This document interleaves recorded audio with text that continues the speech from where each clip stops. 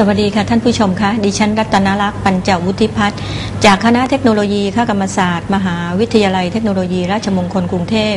มาพบกับท่านผู้ชมเช่นเคยนะคะในรายการพฤกษาประดิษฐ์ท่านผู้ชมคะสำหรับในวันนี้ดิฉันได้นำดอกไม้น่ารักนะคะนำเสนอกับท่านผู้ชมนั่นก็คือดอกสวิตวิลเลียมหรือที่เราเรียกว่าดอกผีเสื้อนั่นเองนะคะในวันนี้ดิฉันนำดอกผีเสื้อนะคะเป็นลักษณะของดอกเล็กๆนะคะมีมากมายหลายพันนะคะมีหลายขนาดมีหลายสีนะคะบางพันก็จะมีสีเดียวกันเป็นสีอ่อนสีแก่แต่สำหรับในวันนี้ดิฉันนำชนิดนี้มาเป็นขนาดดอกเล็กในช่อดอกจะมีทั้งสีขาวสีชมพูนะคะแล้วก็มีขาวแล้วก็มีสีขาวส่วนสำหรับด้านในนั้นจะเป็นสีชมพูแล้วก็บางดอกก็จะมีขอบเป็นสีชมพูนะคะคละกันไปนะคะเรามาดูกันที่วัสดุอุปกรณ์นะคะยังคงเป็นดินสีเดิมถ้าหากว่าต้องการดอกสีชมพูดูเหมือนเป็นสีชมพูนะคะแต่สีม่วงนะคะสีม่วงที่เป็นสีน้ำมันนี้นะคะเมื่อผสมแล้วก็จะออกเป็นชมพูอมม่วงนะคะก็สามารถที่จะนำมารีดกลีบนะคะแล้วก็ตัดกลีบออกมาได้เลยหรือถ้าหากว่าเป็นในลักษณะของดอกที่สีขาวให้รีดดินสีขาวแล้วเราจะมาแต่งเติมสีด้วยสีเขียวนะคะแล้วก็สีม่วงนะคะอุปกรณ์ที่สำคัญนั่นก็คือพิมพ์ตัดนะคะพิมพ์ตัดดอกสวิตวิลเลียมหรือดอกผีเสื้อนะคะพิมพ์อันนี้ดิฉันได้ดัดแปลงมาจากกลีบดอกกุหลาบหนูนะคะจากนั้นก็ใช้บีบนะคะบีบแต่งรูปทรงของกลีบนะคะแบ่งรูปทรงของกลีบแล้วก็ใช้ครีมนะคะงับให้เป็นซี่นะคะประมาณ 5-6 จุดด้วยกันนะคะจะเป็นลักษณะของรอยหยักเพราะว่าถ้าหากเราไม่ใช้วิธีนี้นะคะจะต้องมานั่งตัดกลีบปลายกลีบประมาณ 5-6 หยักด้วยกันเนี่ยทั้งหมด1ดอกประกอบไปด้วย6กลีบ5กลีบด้วยกันนะคะเพราะนั้นจะเสียเวลาเพราะ1กระจุกหรือช่อดอกนะคะใช้ประมาณร่วม20ดอกนะคะจะเสียเวลาเราจึงได้ดัดแปลงวิธีการใช้พิมพ์ตัดนะคะทำพิมพ์ตัดซึ่งเรามีอยู่แล้วเราก็สามารถที่จะนำมาดัดแปลงได้นะคะส่วนสำหรับใบนะคะก็ใช้พิมพ์กลีบบัวสายก็ได้นะคะเพราะว่าเป็นขนาดที่เล็กถ้าหากเราจะใช้เป็นลักษณะของใบคาร์เนชั่นนะคะจะยาวและก็มีใหญ่จนเกินไปก็ดูว่าใบหรือขนาดของกลีบดอกไม้ชนิดไหนที่พอช่วยหรือใช้กันได้นะคะเราก็นำมาใช้สำหรับก้านลวดนะคะก้านลวดที่จะใช้ถ้าเป็นลวดใบนะคะแล้วก็ลวดดอกใช้ลวดเบอร์26นะคะสำหรับลวดช่อดอกถ้าหากเป็นช่อเล็กๆจะใช้ลวดเบอร์24นะคะแล้วถ้าเป็นช่อใหญ่ก็จะใช้ลวดเบอร์20นะคะสำหรับกลีบดอกนะคะที่มีลักษณะร่องรอนหรือความโค้งของกลีบเล็กน้อยก็จะใช้เหล็กปลายเหลี่ยมแล้วก็ดัมเบลหัวเล็กนะคะส่วนสำหรับกรรไกรเราก็จะใช้ไว้สำหรับตัดกลีบเลี้ยงนะคะไว้ตัดกลีบเลี้ยงส่วนป่านสอนนารายณ์นะคะก็จะใช้สำหรับเป็นส่วนของเกสรนะคะซึ่งจะเป็นลักษณะของใยหรือเป็นปุยเล็กๆออกมาจากตรงช่วงกลางดอกนะคะเรามาเริ่มกันที่เตรียมส่วนประกอบนะคะก่อนอื่นเราจะต้องเตรียมใบนะคะรีดดินเบอร์6จะมีความหนานิดนึงนะคะรีดดินนะคะแล้วก็ตัดให้เป็นขนาดของใบเนี่ยตามที่เราต้องการนะคะไล่ตั้งแต่ใบเล็กจะเป็นลักษณะของใบคู่นะคะแล้วก็มาถึงใบใหญ่ทั้งหมด3ขนาดด้วยกันนะคะตัดลบเหลี่ยมนะคะตัดลบเหลี่ยม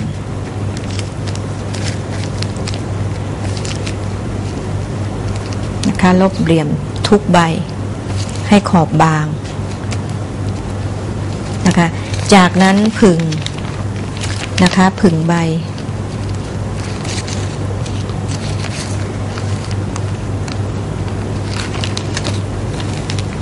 นะคะผึ่งรอให้หมาดนะคะเราจะผึ่งรอให้หมาดนะคะแล้วเราก็ตัดกลีบดอกในลักษณะนี้นะคะสีอาจจะเหลือบกันบ้างหรือเป็นสีเดียวกันบ้างนะคะก็แล้วแต่หรืออาจจะเป็นกลีบสีขาวทั้งหมดนะคะตัดออกมา1ดอกประกอบไปด้วย5กลีบนะคะ เมื่อตัดเรียบร้อยแล้วให้ลบเหลี่ยมเฉพาะแต่ส่วนปลายกลีบเท่านั้นนะคะส่วนโคนกลีบเราจะไม่ลบเพราะเนื่องจากเก็บไว้ให้เกิดการทรงตัวที่ดีนะคะแล้วก็โคนกลีบจะไม่กว้างจนเกินไปในขณะที่เราประกอบนะคะสำหรับกลีบดอกให้รีดเบอร์ 7หรือให้เนื้อบางกว่าใบนิดหนึ่งนะคะส่วนตรงนี้คือพักไว้จากนั้นนะคะเราก็จะมาเตรียมก้านใบนะคะเตรียมก้านใบนะคะใช้สีเขียวขนาดกลางนะคะเราดูว่าเราจะใช้ใบขนาดไหนเราก็จะหุ้มก้านนะคะเล็กบนนะคะเล็กมากๆนะคะ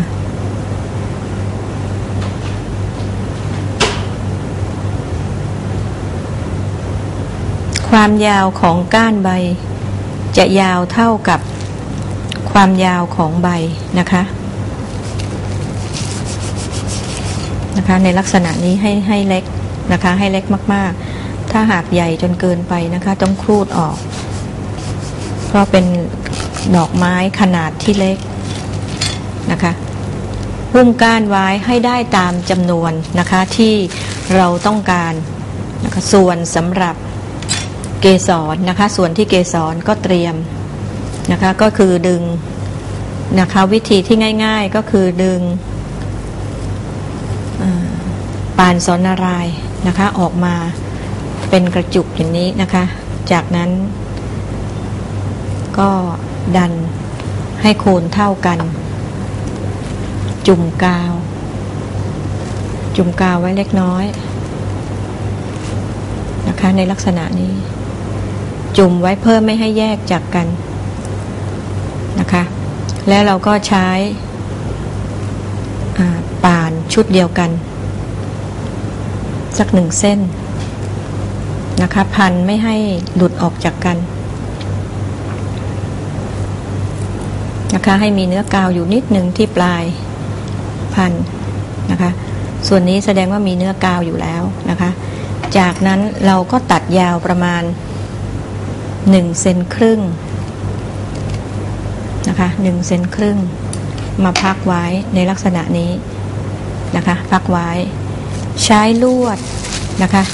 ลวดก้านดอกกับลวดก้านใบเราจะใช้เบอร์เดียวกันก็คือเบอร์26นะคะแต้มกาวนะคะดึงแยกป่านสนนารายณ์นะคะประมาณ 5-6 เส้นนะคะในลักษณะนี้จากนั้นก็มาประกบนะคะให้ป่านสนนารายณ์นะคะโผล่สูงกว่าลวดนะคะสูงกว่าลวดประมาณ1 เซนในลักษณะนี้นะคะ1 ดอกก็คือ1 ก้านเกสรนะคะทุกนะคะเตรียมประกอบไว้อย่างนี้นะคะเมื่อแห้งเรียบร้อยแล้วก็ให้ใช้ลวดหรือว่าใช้ปลายเหล็กหรือปลายกรรไกรดัดให้โค้งในลักษณะอย่างนี้นะคะเตรียมไว้ต้องการทำจำนวนมากสังเกตนะคะว่า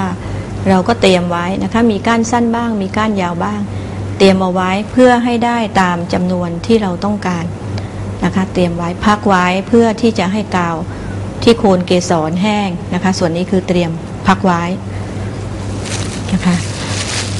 จากนั้นเราก็เมื่อเราเตรียมก้านใบนะคะย้อนกลับมาดูที่ใบว่าใบนั้นแห้งเรียบร้อยแล้วหรือยังนะคะมาดาม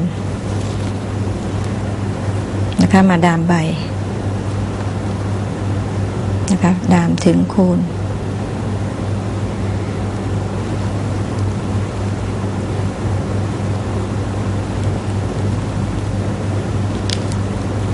นะคะใช้ดามด้านเปียก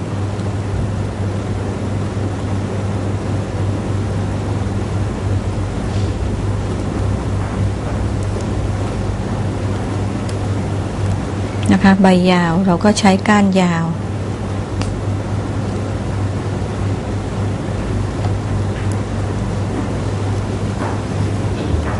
นะคะถ้าหากก้านสั้นใบสั้นเราก็ต้องเตรียมสั้น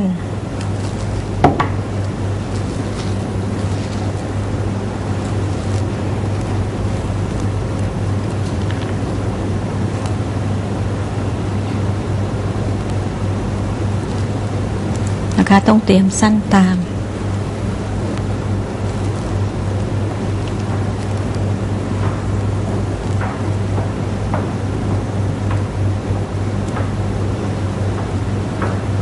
นะคะในลักษณะนี้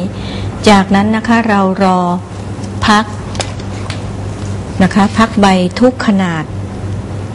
นะคะที่เราทำเตรียมไว้สำหรับที่จะประกอบ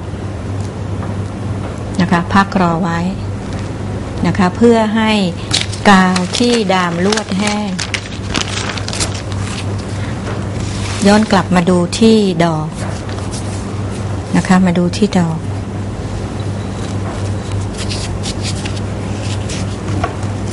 นะคะเมื่อเราเตรียมกลีบดอกเสร็จเรียบร้อย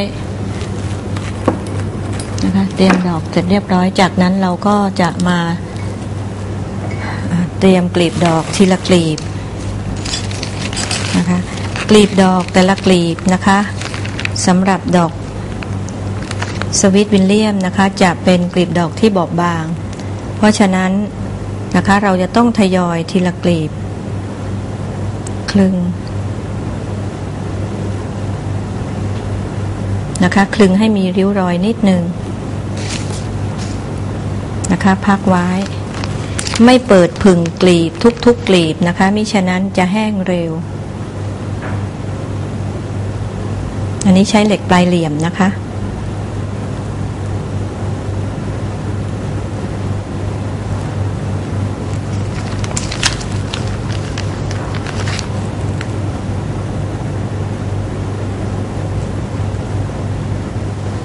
นะคะคลึงเพียงแค่ให้กลีบนะคะคลึงเหมือนกับว่าให้กลีบสะดุ้งนะคะไม่ได้ให้พริ้วมากเนื่องจากเนื้อบางและลักษณะโครงสร้างของดอกผีเสื้อนี้นะคะก็ไม่ได้เป็นลักษณะของกลีบดอกที่มีความพริ้วแต่ก็ไม่แบนจนเกินไป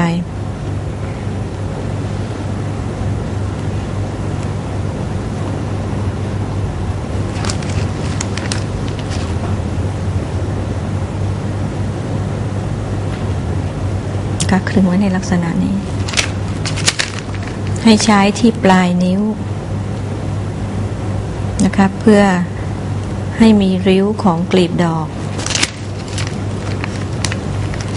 นะคะเวลาจับโคนก็จะต้องจับเบาๆนะคะอย่าให้โคนกลีบขาดมิฉะนั้นเวลาประกอบนะคะจะไม่ได้ลำดับ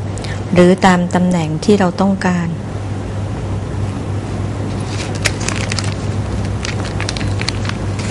5 กลีบนะคะ1ดอกประกอบไปด้วย5 กลีบเมื่อเสร็จนะคะจำนวนกลีบเรียบร้อยแล้วจากนั้นเราก็ย้อนกลับมาดูว่ากลีบผิวหมาดแล้วหรือยังนะคะให้มาขูดนิดนึงนะคะขูดให้ห่อนิดนึงในลักษณะนี้นะคะจะได้ให้เห็นชัดนิดนึง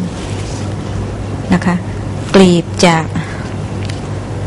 นะคะกระดกนิดนึงนะคะหรือใส่ในฝ่ามือนี่ก็ได้นะคะอาจจะสัก3 จุดนะคะจะม้วนโค้งขึ้นนิดนึงนะคะไม่ได้มากจนเกินไป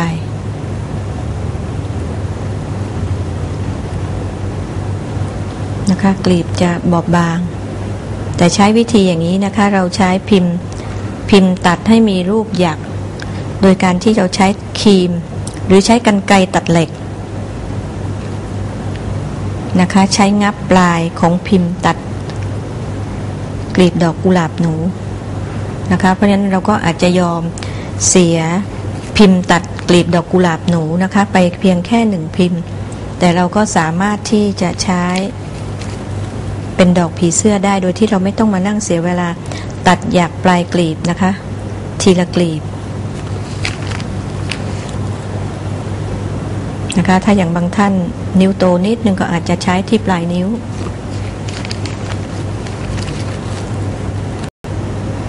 นะคะอาจจะดัมเบลเพียงแค่2จุดก็ได้หรือ3จุดก็ได้นะคะ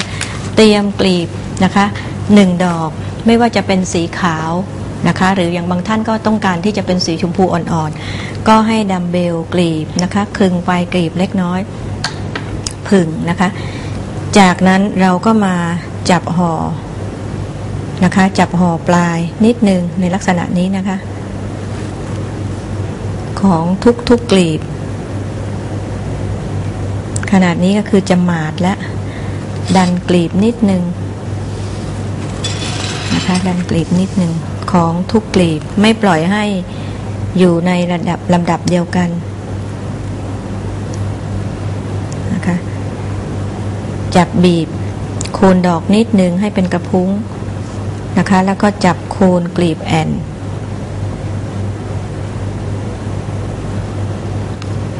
นะคะ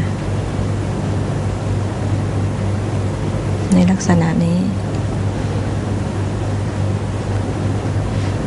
ผลักกลีบนะคะเพื่อที่จะให้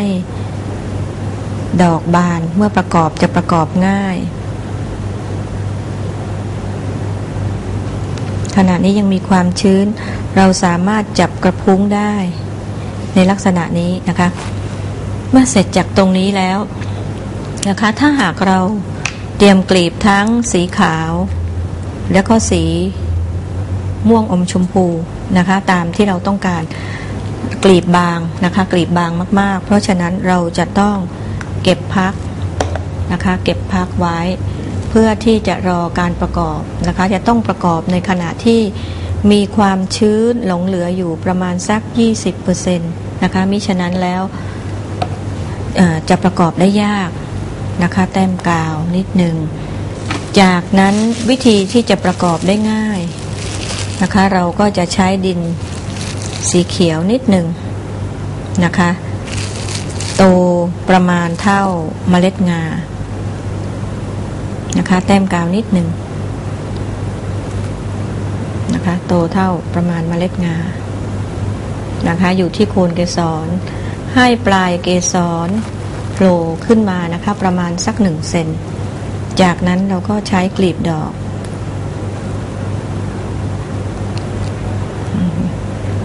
ใช้โคนแต้ม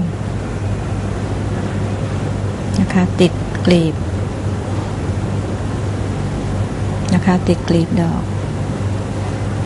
วิธีการติดนะคะ2กลีบแรกนะคะเรียงกลีบให้ห่างจากกันนะคะให้เห็นร่องกลีบ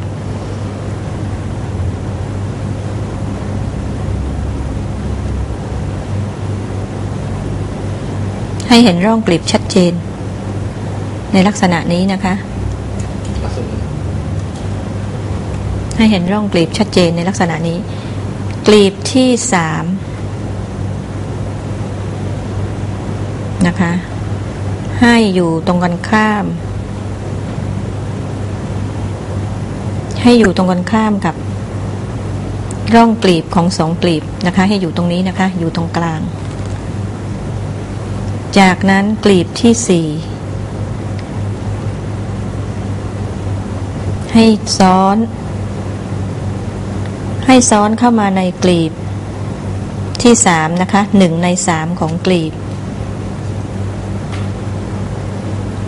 ที่5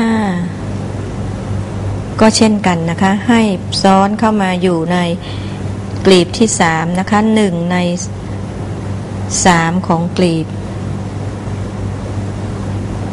นะคะเพราะฉะนั้นเราก็จะเห็นดอกในลักษณะแบบนี้นะคะจัดกลีบ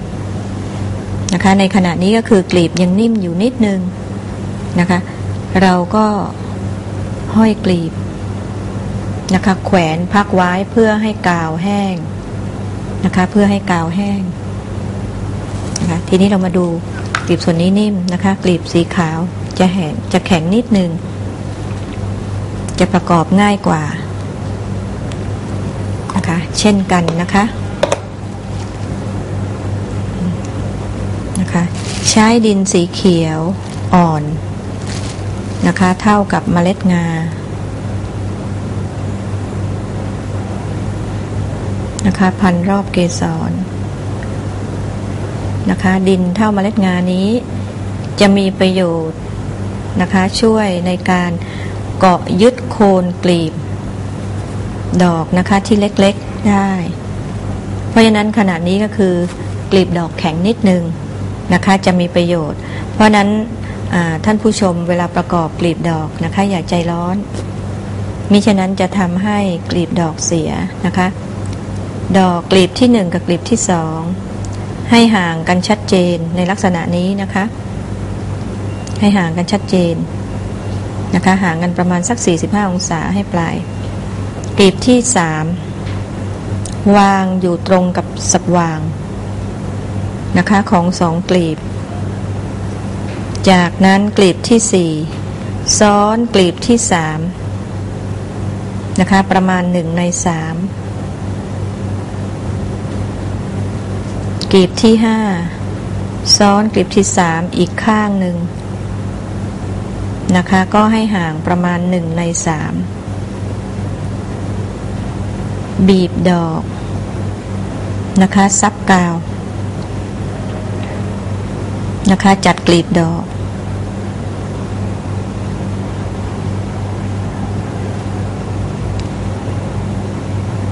นะคะใช้ขอบหัวแม่มือนะคะช่วยจัดกลีบดอกนิดนึงนะคะ3กลีบนี้จะซ้อนกันนะคะ2กลีบนี้จะห่างกันนิดนึงจากนั้นรอพักไว้นะคะเช่นกันนะคะเรารอพักไว้ในลักษณะนี้ก็ได้ก้านเล็กๆเราห้อยแขวนไว้นะคะดอกสีชมพูนะคะสำหรับดอกนี้คือกลีบยังนิ่มอยู่นะคะเลยก็อ่อนไหวนิดนึงความแข็งแรงนะคะยังไม่มีเพราะนั้นเราจะพักรอให้กลีบแห้งซะก่อนนะคะส่วนนี้คือเราเตรียมรอให้กลีบแห้งนะคะเมื่อเราเตรียมนะคะดอกทุกดอกเสร็จเรียบร้อยแล้วจากนั้นเราก็มาปั้นดอกตูมนะคะจะเป็นดอกตูมสีชมพูบ้าง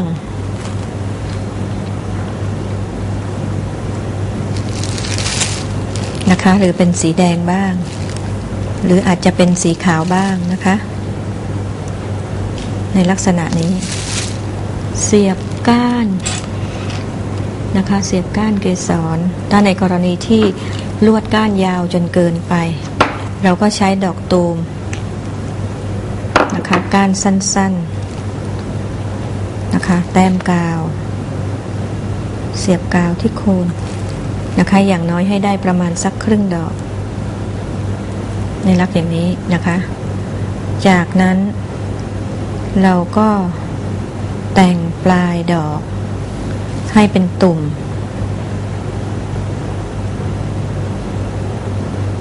นะคะให้เป็นตุ่มนะคะใช้กรรไกรตัดงับไม่ขาดนะคะ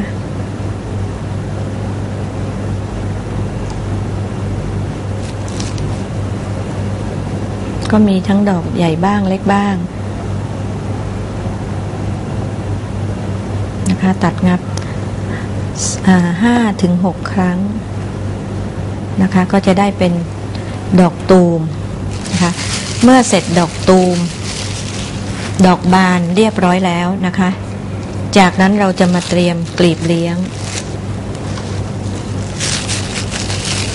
กลีบเลี้ยงจะเป็นสีเขียวกลาง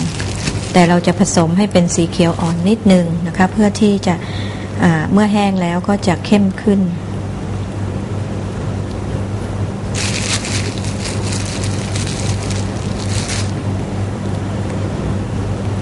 นะคะปั้นเป็นรูปหยดน้ำนะคะเล็กๆนะคะแต่มีรูปร่างที่ยาวนิดนึง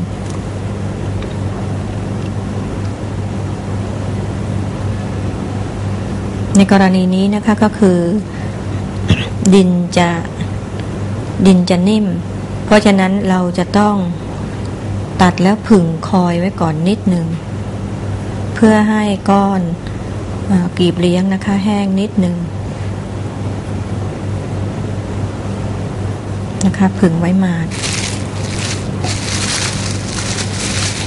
นะคะเมื่อผึ่งมาดนะคะ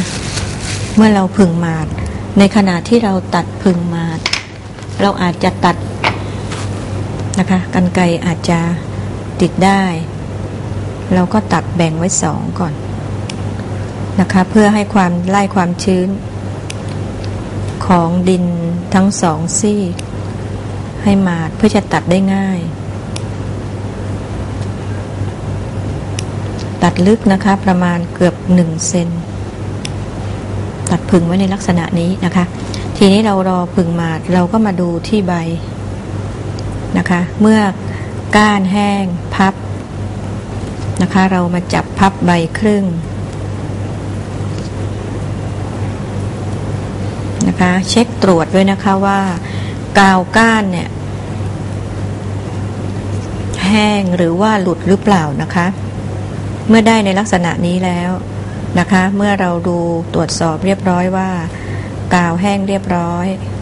นะคะเราก็จะมาดัดก้านให้โค้งไม่รอให้ใบแห้งสนิทถ้าหากว่าใบแห้งสนิทนะคะเราจะนำมาดัดแต่งภายหลังเนี่ยจะยากนะคะเพราะฉะนั้นจะต้องมีร่องใบขณะนี้เราสามารถยืดใบได้นะคะทำให้ใบแอนแต่ต้องมีร่องใบใช้นิ้วชี้สังเกตนะคะดัดใบให้แอนนะคะเตรียมพักไว้ให้แห้งเพื่อจะนำไปประกอบนะคะส่วนไหนที่ใบไม่สวยนะคะมีตำหนิเราก็สามารถตัดแต่งได้จับโคนให้สวยงามนะคะเราบีบโคนในขณะที่ยังตกแต่งได้นะคะแต่เมื่อแห้งสนิทแล้วเราไม่สามารถที่จะแต่งได้นะคะแล้วก็หันกลับมาดูที่กลีบเลี้ยงเมื่อเราตัดผ่านะคะเราก็มาตัดผ่า4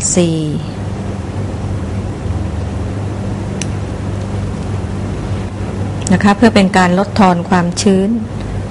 นะคะไม่ต้องเสียเวลาที่เราจะต้องมานะคะตัดนะคะส่วนเล็กๆนะคะเพราะฉะนั้นเราจะต้องตัดคลิปฝอยนะคะตอนนี้ก็คือผิวเริ่มหมาดเราก็สามารถตัดฝอยได้มากนะคะก็มีฝอยยาวบ้างฝอยสั้นบ้างนะคะส่วนนี้ก็คือถ้าขาดเราใช้นะคะดันประกอบไป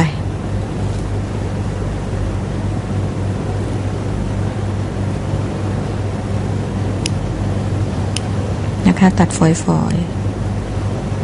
ให้ฝอยสั้นบ้างยาวบ้าง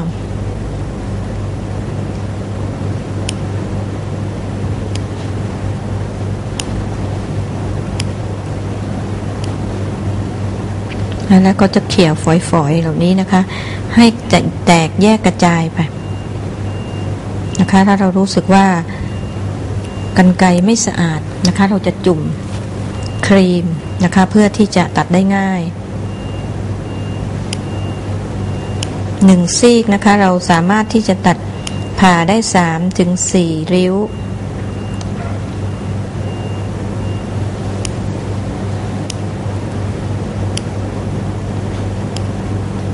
ถ้าสมมติว่าซีกใหญ่เราก็สามารถตัดได้ถึง5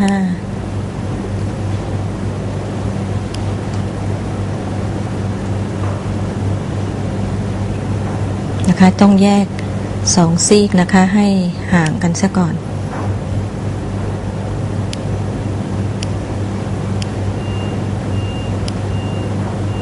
นะคะเมื่อเราตัดแยกไว้อย่างนี้เรียบร้อยแล้วนะคะจากนั้นเราก็จะมาใส่นะคะมาใส่ดอกประกอบดอกนะคะขณะนี้คือเราปล่อยแห้งเรียบร้อยแล้วนะคะมีตูมเล็กบ้างตูมใหญ่บ้างนะคะ ก่อนที่เราจะใส่นะคะก่อนที่เราจะใส่กลีบเลี้ยงเรารอไว้ก่อนนะคะเพื่อให้กลีบเลี้ยงมาหุ้มก้านนะคะ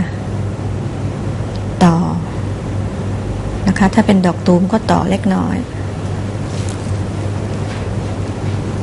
นะคะต่อก้านเล็กน้อย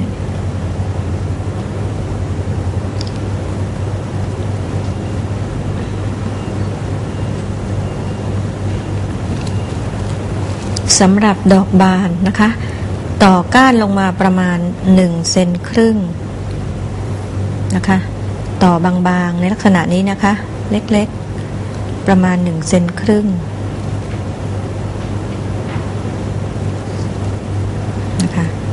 อาจจะมีทั้งก้านแดงบ้างก้านเขียวบ้างนะคะเมื่อเราต่อลงมาเสร็จเรียบร้อยแล้วจากนั้นนะคะเราก็จะสวมกลีบเลี้ยงนะคะให้ถึงแค่คอโคนดอกในลักษณะนี้นะคะ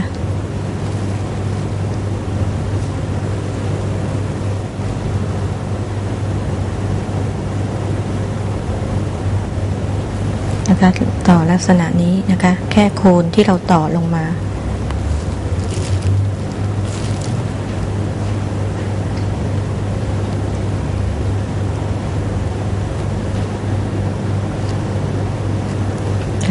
ทีนี้ถ้าในกรณีที่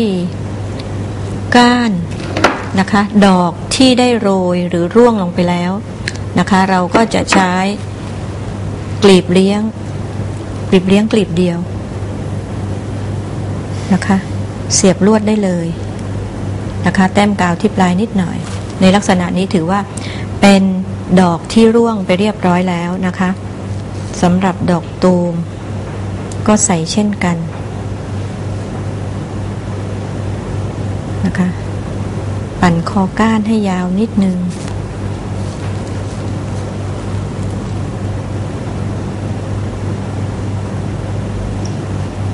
นะคะเพราะฉะนั้นเมื่อเราเตรียมดอกบานดอกตูม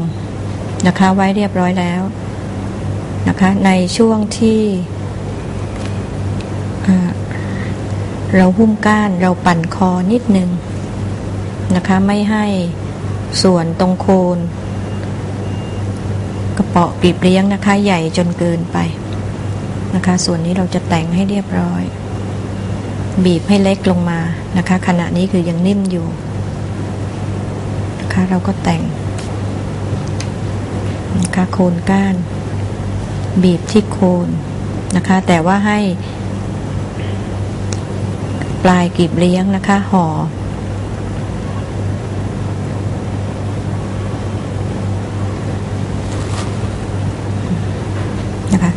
จากนั้นนะคะเราก็จะมาดูว่าเราต้องการนะคะสีอะไรเราก็เตรียมเพ้นท์นะคะเราเตรียมเพ้นท์สีถ้าเป็นสีขาวนะคะทำได้2 กรณีก็คือนะคะที่1เพ้นท์สีเขียวนะคะเพ้นท์สีเขียวอยู่ตรงกลางดอก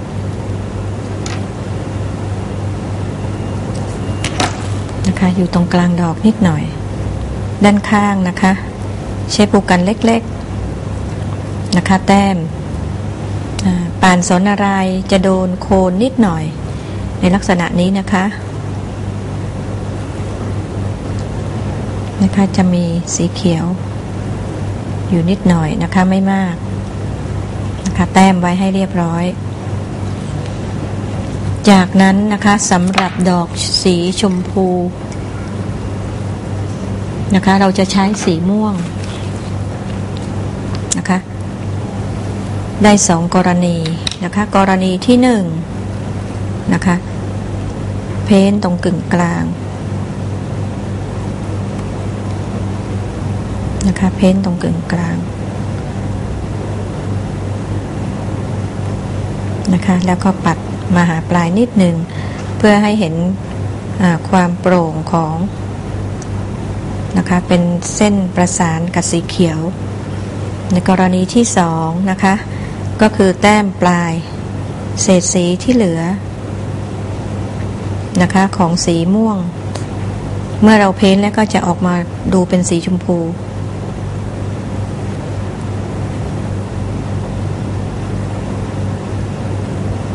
นะคะปัดปลายด้านหลังนิดนึงในลักษณะนี้นะคะส่วนสำหรับสีแดงนะคะส่วนสำหรับสีแดงจะใช้สีอะคริลิกนะคะสีอะคริลิกขาว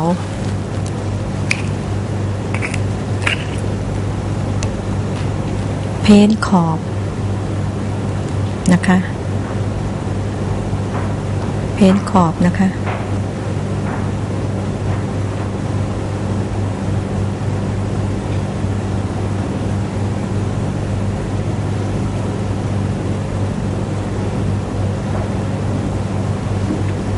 แต่งขอบ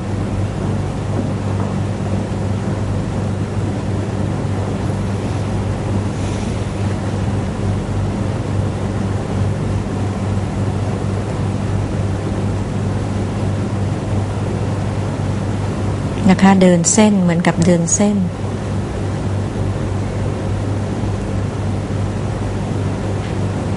ในลักษณะนี้นะคะก็จะได้เป็นสีแดงนะคะขอบขาวนะคะสีอะคริลิกนะคะก็จะแห้งเร็วนะคะเพราะฉะนั้นเราพักสีนะคะไว้ให้แห้งนะคะเพราะฉะนั้นสีน้ำมันที่อยู่ในตัวดอกไม่มีปัญหานะคะเพราะว่าเราสามารถที่จะประกอบได้เมื่อเสร็จเรียบร้อยแล้วจากนั้นนะคะเราก็จะใช้ก้านลวดนะคะว่าเราจะเข้าช่อเล็กหรือช่อใหญ่นะคะถ้าหากเราใช้นะคะเราใช้ช่อเล็กนะคะในช่อเล็กเราก็ใช้ประกอบ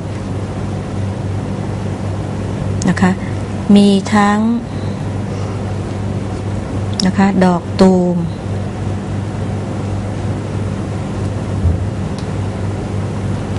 นะคะดอกบานนะคะแต้มกาวนิดหนึ่งนะคะจากนั้นเราก็จะใช้ดินหุ้มหรือถ้าท่านผู้ชมไม่แน่ใจว่าใช้หุ้มด้วยวิธีนี้จะอยู่ก็อาจจะใช้ได้หรือผ้าเยื่อพันก่อนเล็กน้อยนะคะประกอบลงมาเล็กน้อยนะคะหรืออาจจะเป็นช่อเล็กนะคะที่ดอกหลุดแล้วยังมีดอกตูมอยู่นะคะมีดอกบานคู่กับดอกที่หลุดไปแล้วนะคะแต่ละชุดนำมารวมกันนะคะทำเป็นช่อย่อยๆนะคะบางช่อก็ทำเป็นช่อย่อยในลักษณะนี้นะคะทำเป็นช่อย่อยๆนะคะก็จะมีหลายช่อหลายสีก็เป็นสีแดงบ้างหรือสีชมพูบ้างสีขาวบ้างในลักษณะนี้จากนั้นนำช่อเหล่านี้นะคะมาเรียงกันต่อนะคะให้เกิดแขนง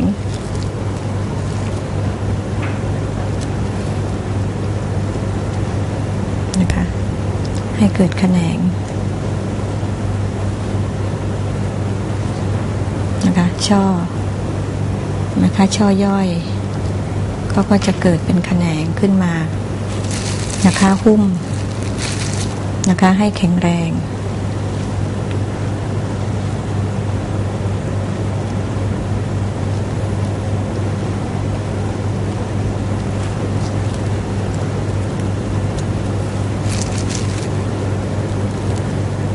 นะคะหุ้มไล่ต่อลงมา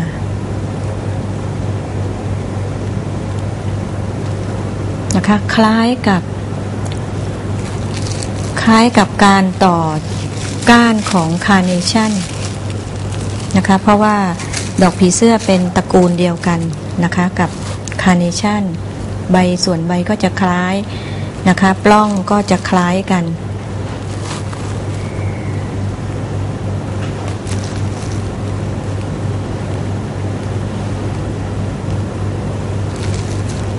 นะคะผสมสีให้มีสีที่ไม่อ่อนหรือไม่แก่จนเกินไปในลักษณะนี้นะคะจากนั้นนะคะเมื่อเราได้ปล้องขนาดนี้นะคะก็คือคลึงลงมาจากนั้นก็หุ้มนะคะหุ้มเป็นลักษณะของส่วนตรงที่หุ้มไล่ลงมานะคะ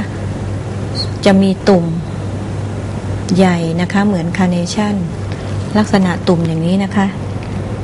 ปั่นลงมาลงประมาณร่วม1 นิ้วตุ่มใหญ่จากนั้นนะคะก็จะต้องต่อด้วยก้านด้านเล็กนะคะแล้วก็ปั่นลงมา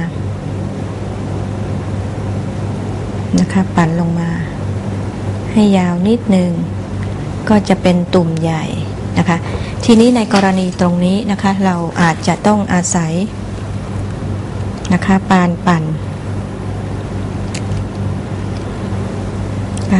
นะคะถ้าหากว่าแห้งจนเกินไปต้องชุบน้ำนิดนึงนะคะให้คอดอกโตนะคะก็คือเป็นปล้องใหญ่เล็กนะคะแล้วก็ใหญ่จากนั้นก็ต่อมาอีกนะคะปั่นคอแต่ถ้าในกรณีนี้ถ้าหากว่าเป็นช่อเล็กนะคะเราก็จะใช้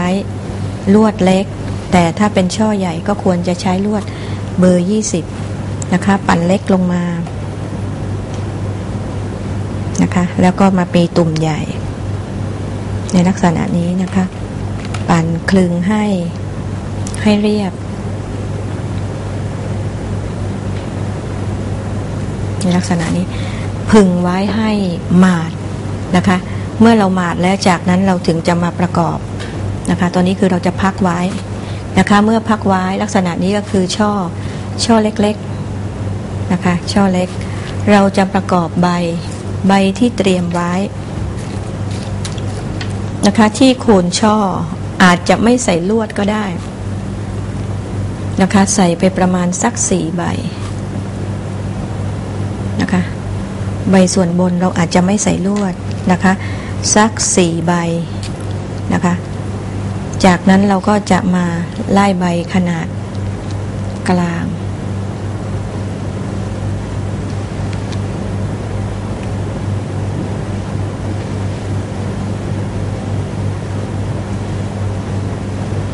นะคะไล่ใบขนาดกลาง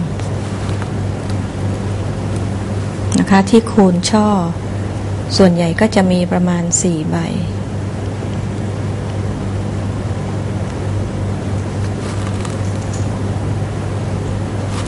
นะคะ4 หรือ 3 ใบก็ได้จากนั้นนะคะส่วนที่ตรงปล้องก็อยู่ที่2 ใบ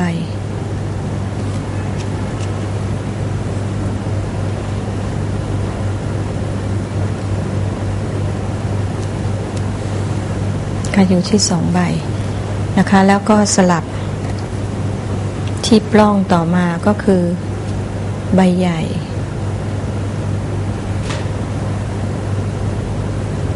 อยู่ที่2 ใบ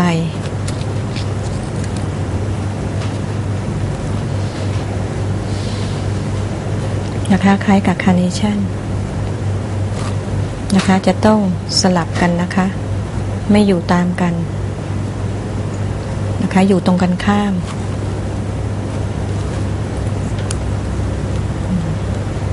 จากนั้นเราก็จะมีอยู่อีก2 ใบอาจจะเป็นใบใหญ่1 ใบใบเล็ก1 ใบนะคะถ้าเราต้องการใช้งานนะคะให้มากขึ้นเราก็จะต้องหุ้มต่อนะคะแต่สำหรับช่อดอกนะคะมันจะเป็นดอกไม่ใหญ่จนเกินไปเพราะนั้นเราก็จะทำช่อดอกที่มีขนาดเล็กนะคะในลักษณะในช่อนี้นะคะใช้ใบเล็กนะคะในลักษณะของใบเล็กส่วนตรงนี้นะคะเราอาจจะไม่ใช้ลวด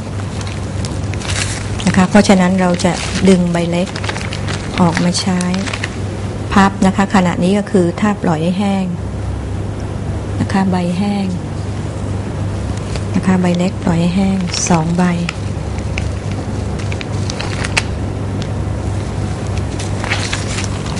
นะคะในลักษณะนี้ผิวบนแห้งนะคะเราพับกึ่งกลางนะคะให้เป็นร่องและจากนั้นก็จับดันแอน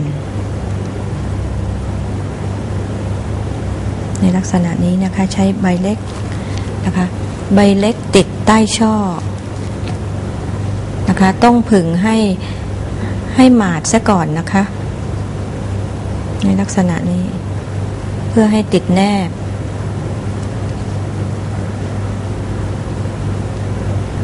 นะคะ2 ถึง 4 ใบนะคะจากนั้นเราก็จะมาเลือกใบขนาดกลางนะคะมาใส่ที่ข้อ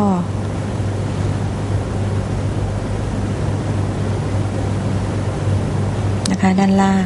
ซึ่งเราจะต้องรอให้ก้านหมาดซะก่อนนะคะซึ่งขณะนี้ก้านไม่หมาดนะคะก้านสามารถที่จะบุบได้นะคะเราจะต้อง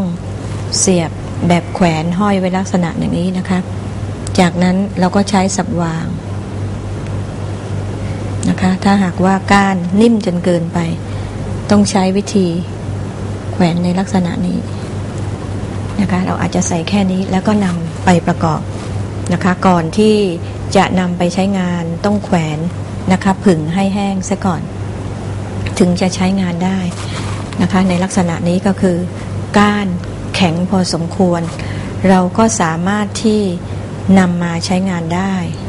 นะคะเมื่อกาวแห้งนะคะใบต้องอยู่สับวางนะคะแล้วก็จัดใบให้อยู่สับวางในลักษณะนี้นะคะเมื่อจะนำไปใช้งานให้ดัดข้อเส้นนิดนึงนะคะท่านผู้ชมนะคะอย่าใช้ก้านตรงๆนะคะวิธีการตัดข้อก็คือดัดตรงข้อต่อของตรงจุดของใบนะคะดัดให้โค้งที่ข้อนิดหน่อยแล้วก็นำไปใช้งานนะคะจากนั้นเราก็มาแยกดอกนะคะว่าควรจะอยู่ตำแหน่งไหนนะคะอย่างบางดอกนะคะอาจจะมี4 กลีบบ้างนะคะเป็นลักษณะเหมือนกับว่ากลีบดอกนั้นกำลังจะโรยนะคะก็สามารถที่จะติดด้วยกันให้ได้4 กลีบนะคะให้มีบ้างนะคะคละกันไปนะคะเพราะฉะนั้นดอกสวีทวิลเลียมนะคะหรือเราเรียกว่าดอกผีเสื้ออย่างบางท่านก็บอกว่าดอกไม้ชนิดนี้น่ารักจังแต่ไม่สามารถที่จะนำมาประดิษฐ์กับดินได้หรือใช้ดินเนี่ยประดิษฐ์เป็นดอกผีเสื้อได้แต่สำหรับในวันนี้ดิฉันได้นำโจทย์ของท่านผู้ชมมาเฉลยให้ท่านว่าวิธีการทำดอกผีเสื้อที่ไม่ยากนะคะโดยการใช้เกสรป่านสอนนารายณ์นะคะพิมพ์ตัดท่านผู้ชมก็เลือกกลีบเล็กๆลองทาบดูถ้าหากท่านผู้ชมมีพิมพ์เหล็กนะคะหรือพิมพ์อลูมิเนียมอยู่พิมพ์ส่วนไหนที่สามารถนำมาดัดแปลงได้ใช้กรรไกรตัดเหล็กนะคะหรือใช้ครีมนะคะปากนกแก้วคลิปเฉียงนะคะประมาณ 5-6 หยักนะคะก็สามารถนำมาตัดเป็นกลีบดอกได้นะคะแล้วก็เพ้นสีตามที่ท่านผู้ชมเห็นหรืออาจจะมีหนังสือหรือของจริงลองมาเทียบดูเพ้นสีให้ได้ตามที่ต้องการสีชมพูที่ท่านเห็นนั่นก็คือเป็นสีม่วงไม่ใช่สีชมพูนะคะถ้าหากใช้สีชมพูก็จะไม่เป็นในลักษณะแบบนี้เพราะฉะนั้นดูเหมือนกับเป็นภาพลวงตานั่นก็คือเป็นม่วงอมชมพูนะคะท่านผู้ชมคะสำหรับในวันนี้นะคะเวลาก็ได้สิ้นสุดลงแล้วถ้าหากท่านผู้ชมมีสิ่งใดสงสัยก็สามารถที่จะติดต่อมาที่คณะเทคโนโลยีคกรรมศาสตร์มหาวิทยาลัยเทคโนโลยีราชมงคลกรุงเทพหรือเบอร์โทรศัพท์นะคะ0816143121สำหรับในวันนี้